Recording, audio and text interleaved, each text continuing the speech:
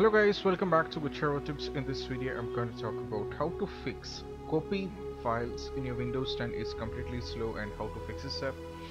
So let's get started. So first thing what you have to do is you have to go here in the search and you have to search for CMD, which means command prompt. You have to go for run as administrator and go for yes.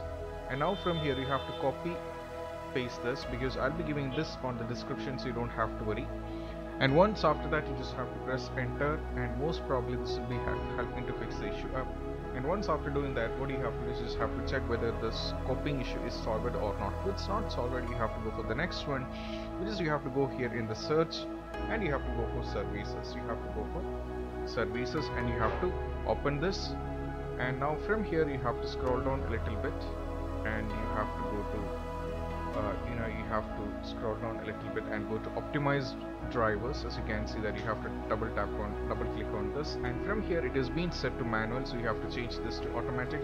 And once after changing to the automatic, you have to click on start and you have to go for apply and go for OK. Then once after doing this, check yourself that whether the issue is solved or not. If it's not working, then we have one more solution which I would like to make you notice. It is called turn Windows feature on or off. You just have to open this, and now from here you have to scroll down a little bit, and you have to scroll down and we have to reach here, which is remote differential compression API support, which you have to select this and you have to untick this and go for OK. And once after doing this, most probably the slow copying files issue on your Windows 10 will be completely fixed. And if you have any doubts regarding this, do ask in the comment sections and we will get back to you. And this is Shahin officially signing off from Whichever Tips.